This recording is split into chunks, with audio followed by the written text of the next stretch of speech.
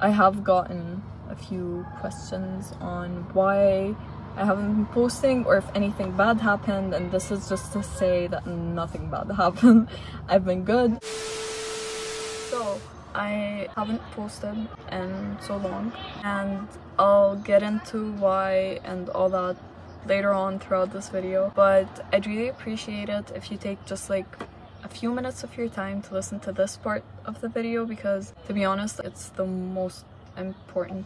As everyone probably knows by now, there's been a happening in Palestine, and it's gotten to a point where innocent people have lost basically everything. They've lost their loved ones, their homes, and they've even lost the access to like basic human needs like food and water, and people are just dying because of it. It's not all because of the happening. So I wanted to share a few links. I'm gonna put them on the description on ways you can help. It doesn't have to be financial. I know not a lot of people can do that. You can do things as simple as sharing stuff online, reading more about the topic from trusted websites or trusted news outlets or whatever, because there's been a lot of misleading information that's been shared since all of this has started. But regardless of that, regardless of the politics behind it, because I honestly have no idea about anything related to like the politics, but what I do know is that so many people have lost their lives and are still losing their lives. Yeah, just doing anything from talking about it to like posting TikToks to certain audios. You don't even have to share them. You can post them privately, and that way nobody can see it, but you'd be helping support the creator who made filter or audio or whatever it is, and they give the profit they make off of that to people who need it. That's all I'm gonna say. That's all I can say. As I said, I'm gonna put a few links in the description. Yeah, it feels so wrong to move like from talking about this to the video, but I couldn't share this video without talking about it, because at least not on this account I haven't talked about anything that's been happening, because I haven't posted anything in so long. If you stayed and listened to this part, I really appreciate it. And yeah, that's it. Hi, it's me. I'm alive. It's been 84 years. I haven't posted in 242 days and 14 hours. What is this video? I do not know. I'm on my way to university, that's why I'm out. I haven't been posting, not because like anything bad happened. Like, I'm good, everything's good. I remember in my last video I was like, maybe I'll go back to like posting again, and well, here we are 242 days later. When I started the fall semester, I was like, okay, I'll still have time to like make videos and stuff. I did not. I haven't stopped studying since. By the way, today is April 26th. I don't know if this video is gonna go up or when this video is gonna go up. Okay, I have like a really long summer break, and I desperately need a break, but I have no idea what I'm gonna do. And I was trying to find some things that are fun. So I was thinking about some of the things that I used to enjoy, and like I really used to enjoy making videos and editing them and doing all that stuff. So I'm considering like starting to make videos again.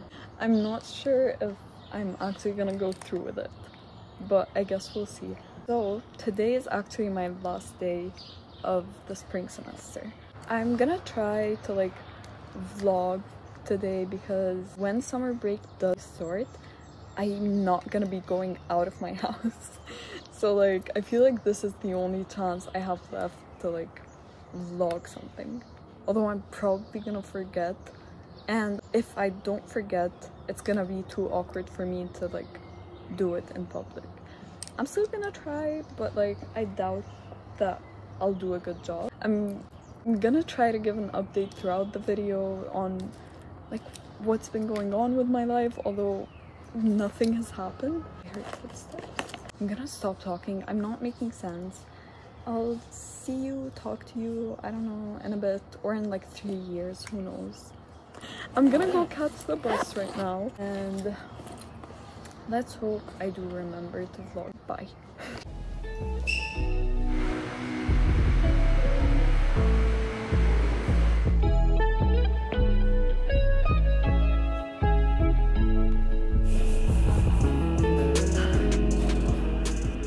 2,000 years later. Hi, so I'm back in my place. As you can see, there are trees growing into the place. This is reason number 2 why I haven't been vlogging. But I made a cup of tea and let's talk. If you think this is the same day that I was recording that, and think again. It's not even the same week or the same month. Today is May 17th. So there are many reasons why I haven't vlogged, I guess, after that, and I'll go into that in a bit. But first, I wanted to explain why I haven't posted in like 3 years. There was an ant on my phone. As I said, first, I did not have time. Second, that was so dramatic for no reason. It's nothing serious. I just wanted to breathe. It's so freaking hot and I'm drinking tea for some reason. I wanted to make like an iced coffee, but I don't know how to do it, and my brother is not here to make it for me, so tea it is. But yeah, where was I? Should I go to a coffee shop and like make this like a cute vlog where I go and get stuff? I don't know, I'll figure it out. But yeah, now reason number 2 why I haven't posted is because I feel like when I was doing better and when I kept posting, my life and my eating disorder were kind of like, or like at the time, like my eating disorder recovery were very much the same. And like, yes, it does obviously affect like everything in my life, but I didn't want them to be like one thing. It's not, I keep doing this, you get it, okay? I feel like they were so together, so like if my life falls apart, then this falls apart, and if this falls apart, then my life falls apart, and I kind of needed to like separate them. So that's what I've been trying to do. It hasn't been working, I'm kidding, but I'm still like working on it. Hopefully it'll get better soon. I've been saying that since 2001. That's sad. Drinking the pain away. Anyway, so yeah, that's the other main reason why I haven't been posting.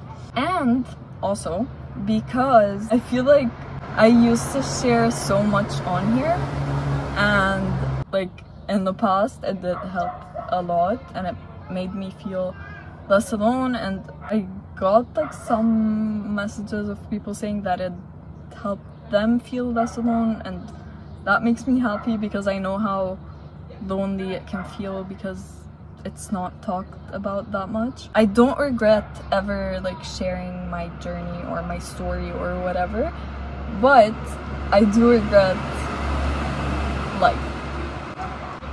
I do regret sharing too much. It just got to a point where I was like, okay, these people know so much about me and I don't even know many of them. So it felt weird, and especially because like people I know watch my videos. So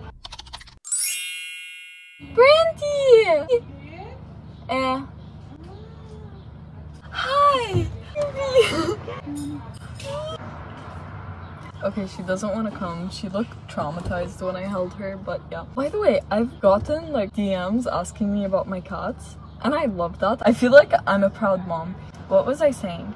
Okay, so like if I do keep posting, I feel like still a big part of it is obviously gonna be like my treatment and how things are, but I feel like it's not gonna be so detailed. I need to keep checking if there are any bugs in my tea because like I'm sitting in a jungle.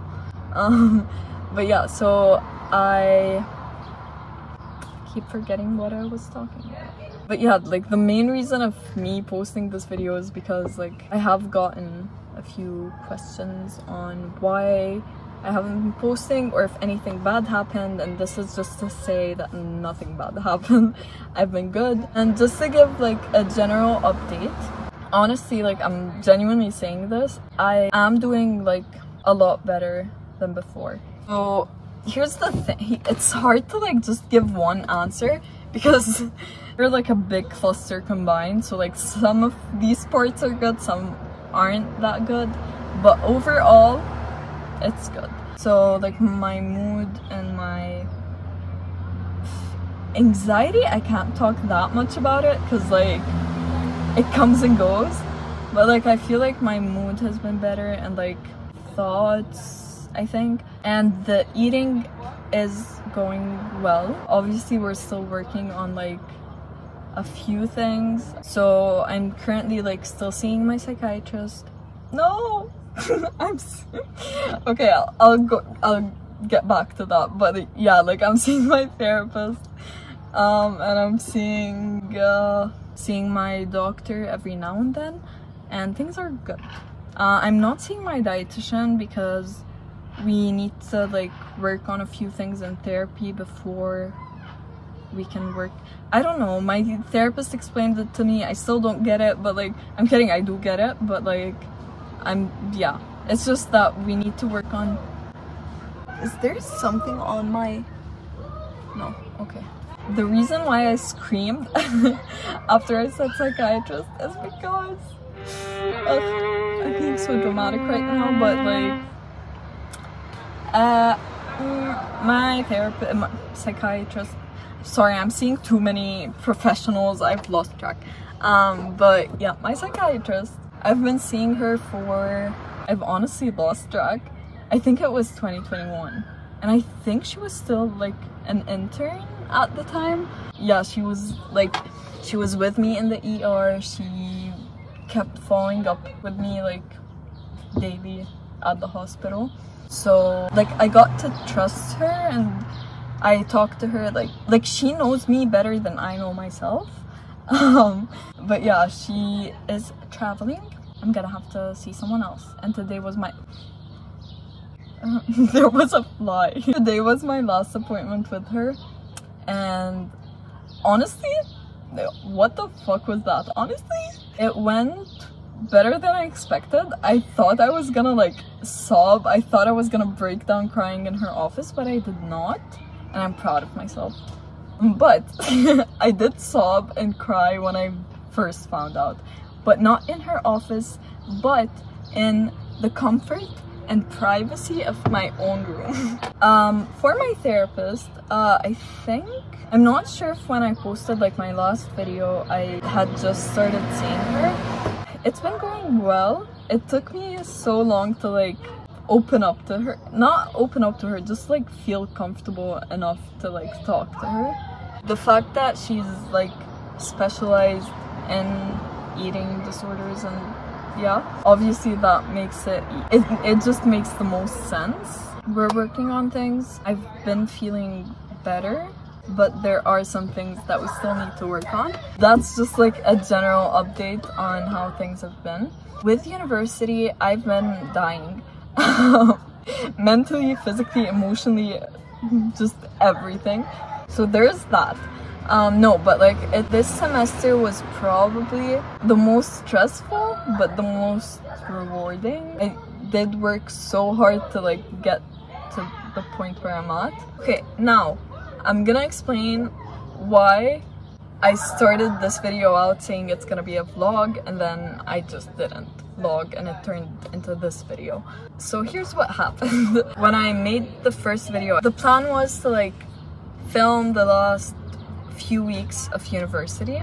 So after, usually like after our last week of taking like normal courses and stuff, and before our finals we have like a reading period, so we get to study and do all the things.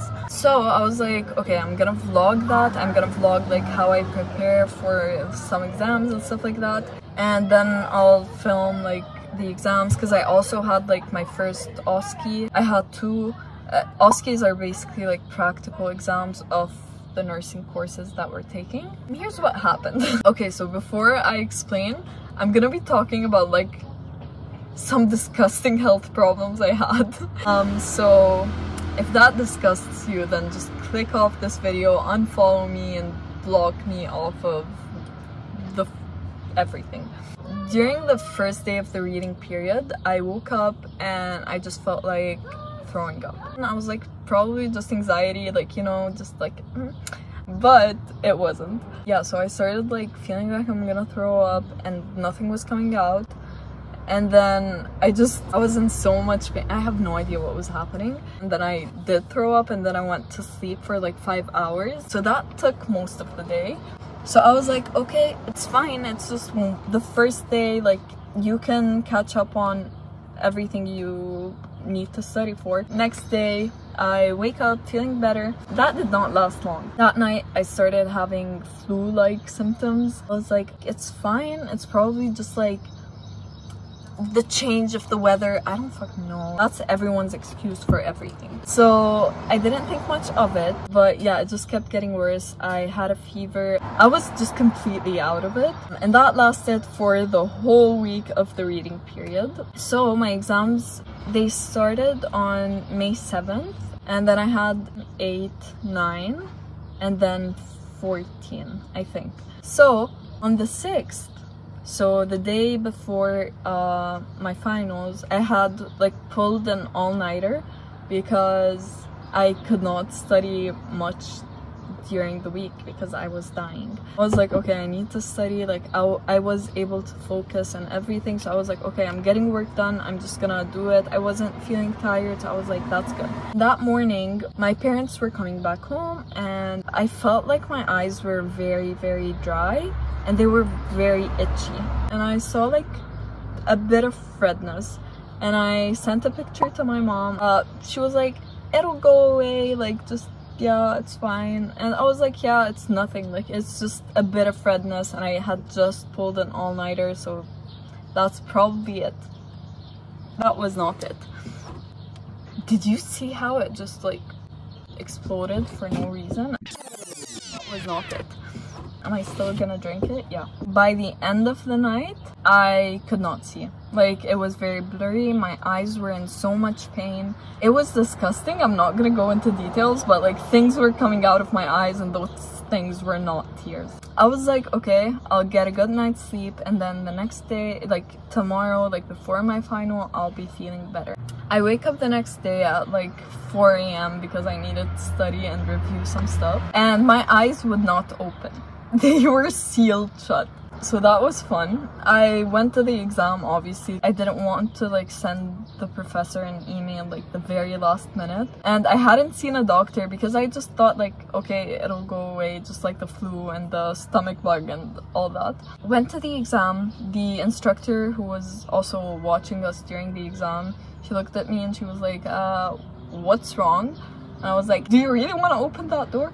I'm kidding. I did not say that. I was like, I don't know, I probably have like an eye infection. She was like, can you see? I was like, nope. I could not read my exam. And I asked her to read me like a few questions, but then I felt too embarrassed. So I was like, fuck it. I'm just gonna like put random answers. And that's what I did. And it did not go well. I went to like the course coordinator's office. I'm like, hey, guess what? I couldn't see the exam. Haha. She was very sweet, very understanding. She was like, don't come to tomorrow's like OSCE because you just can't do it. I was like, no, I'm fine. I'm fine! Totally fine! Then she was like, no, go talk to your instructor. And I did. But the instructor was like, then I'm gonna have to do another OSCE for you. And I was like, I don't want you to go through any trouble, I'll come. And I wish I didn't. But I did pass, surprisingly. And I got a good grade. But ironically, the first station was an eye assessment station. And I was like, this is not gonna go well. So I started trying to like collect my thoughts. Your thoughts? Plural? And it was going well until I had to like see stuff. So like when I had to like ask questions and stuff, it was fine, obviously. Like I didn't need my vision. But then I had to like assess the eye and like how it reacts and stuff like that, and I couldn't see. And yeah, so I started crying, and that didn't stop. It just kept going through every station. So I cried my way through the OSCE and somehow passed. So pro tip, do that. I'm kidding, don't. It's the worst thing ever. Why am I giving this disclaimer as if like somebody's actually gonna do it? Before going back home, I was like, this is it. I'm gonna go see a doctor. Like this is not gonna work out. I went to see like a general doctor, and she basically was like, your eye shouldn't cause like that many symptoms, like it's just red. I was like, well, it hurts and I can't see and it's itchy and there are stuff coming out of it. And she was like, well, I'm gonna refer you to an eye doctor. I'm like, please do. So I go to an eye doctor, and I did have viral conjunctivitis. That's a fun word to say. Yeah, so basically my eye was infected. This is what my eyes looked like. I sent my professors the doctor's note. I was like, I won't be able to make it to tomorrow's exam because I was exhausted. Like I was genuinely drained in every possible way. And then I felt better, and I had a makeup exam and I got an A, and I had another OSCE and I passed. And then my summer break started. Now I'm trying to figure out what to do in my summer break, but other than that, things are fine. So yeah, that is everything. I hope you're all good, and I'll see you whenever I see you next.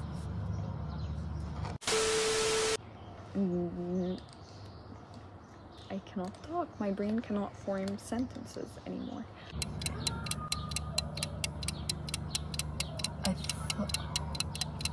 I heard my mom's voice. She's at grandma's, so like, not sure. Anyway, yeah. With a therapist, you really need to, what's wrong with my voice?